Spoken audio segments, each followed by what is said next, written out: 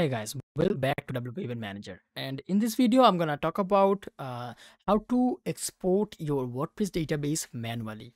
So this is an extension to the video where we talked about importance of backup in security or in WordPress security. So today is all about exporting the database that's related to WordPress environment of ours. So over here, this website doesn't have a lot to it. We installed this WordPress in our previous one video manually. And I'm gonna take a demonstration for this website and I'm gonna export the database for this website. Okay, and I'm gonna demonstrate or like create and like custom or like man-made catastrophic failure, and I'm gonna show you how you can get that database back as well. Okay, so come along for the ride and I'm gonna show you how to export the WordPress database. So for that, firstly, let's go towards the file manager of ours, and I'm gonna check what database name and password we are using for the connection. So you will find that file inside public HTML, and we're gonna look at under wp-config.php. So let's open that file. And here on the line 23, you will find like DB name as the DB that being or the database being used for the WordPress. And usually you don't need the username and the password since you are logged in to your hosting panel and they will handle the authentication for you.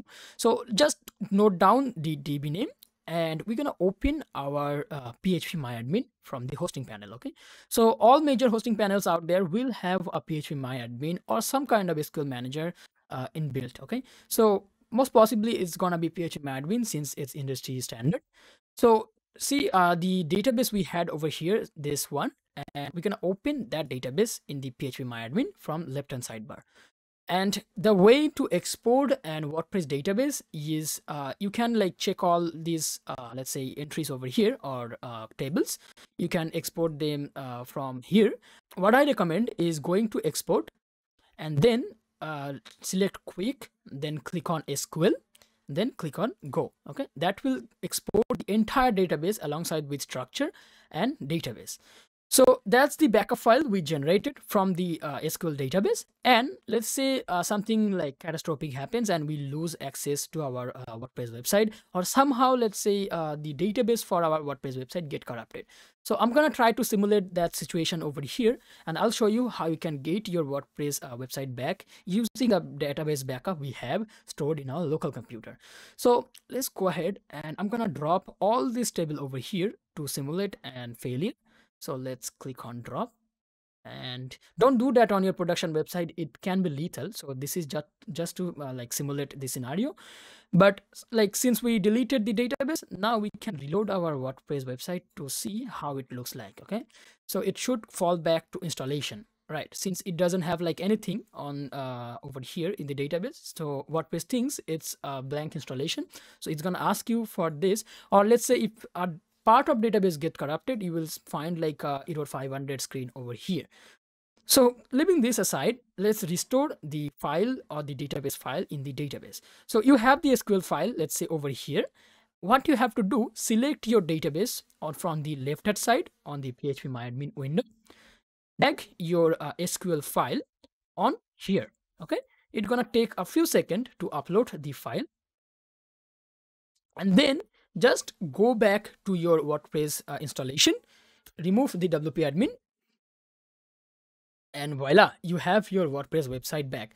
So this is how simple it is, like without going into like automatic backup solutions and all. So this is how you can restore your WordPress website if there is a database failure. So sometimes it can be a little bit intimidated when you have to like export the databases on a regular basis, but trust me, in this 21st century, every hosting provider allows you to back up your database and files automatically if you are not using, let's say, very super cheap hosting plans. Okay, so if you are using like a decent enough hosting, they will automatically back up, let's say periodically, maybe 3 days, like in 3 days alternation, or let's say per weekly, they will back up your files and database automatically. So you can download one of the backups and restore it in the PHP MyAdmin, and it should be good to go. But this is the case for database corruption or database data loss. I'm going to talk about how to back up like your WordPress files from the disk manually and how to restore them as well. Until then, I'm Sharad saying goodbye. I hope you found this video helpful. If you did, leave a like, leave a comment, maybe suggest some video ideas. So thank you for watching, and I'll catch you in the next one.